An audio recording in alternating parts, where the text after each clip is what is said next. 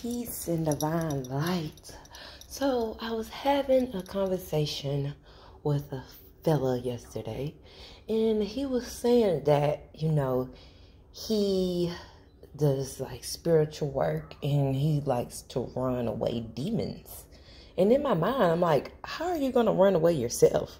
Because, if we understand that we are both angels and we're both demons and we're both balancing our, balancing out both sides. So as we see in a lot of movies, we always thinking that, the light, the person who's all lovey-dovey is that person we want to follow. That's like the angel. But then you see the angel still has his dark side too. And, most of the times we see that the person who they've been calling the bad person was the right person, because a lot of times if a person looks different, if they look this kind of way, oh, they don't want to listen to him. Oh, they're the devil worshiper. Oh, you're doing herbs or this, that, and the third. But what is the devil?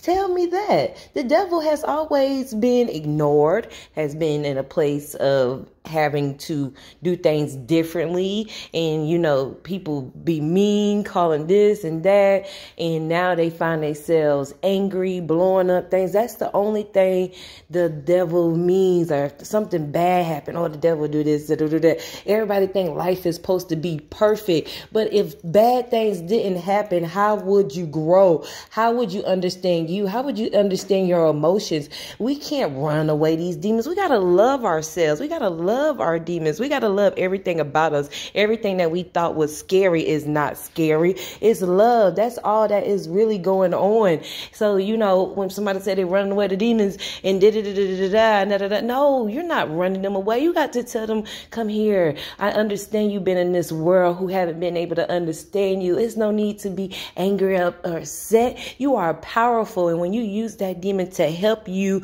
do the right things, the love, not hurt people, because all of us need love. We can't be angry, nor can we be sad. We can only be grateful and raise in gratitude, because we know the power of love and the vibrations. So the goal is to go back to places and give yourself love and thanks that these even happen. Even the people that you think done you bad, they didn't do you bad. They was here to help you grow. Bad helps you grow. If you just stand in a place of just comfort and think everything just supposed to come to you without you going through things, that just shows that you're living in the mind of just illusions, because we understand we need everything, and the goal is to balance out everything, not allowing things to control you. You control everything, because we have the power to. We don't allow people to run over us, control us, abuse us, because we see that we're, the light, the angel still has that balanced side too. Like, yes, I'm light and loving,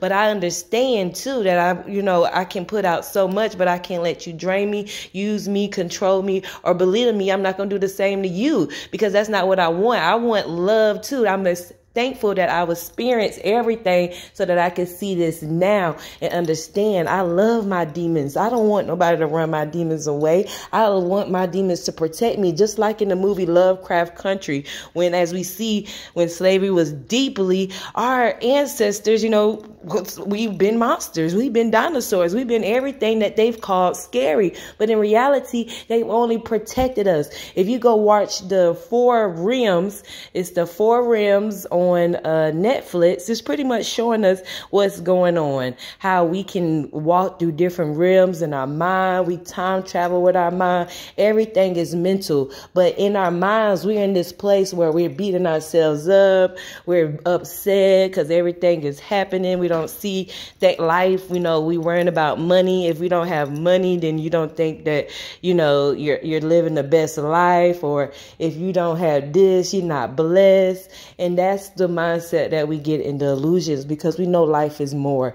This, where we're at, is just a beautiful place of bringing divine peace back in order to this, universe. That's what we do. We bring love and order to everything. So daily, continue to love yourself. Continue to be light on yourself.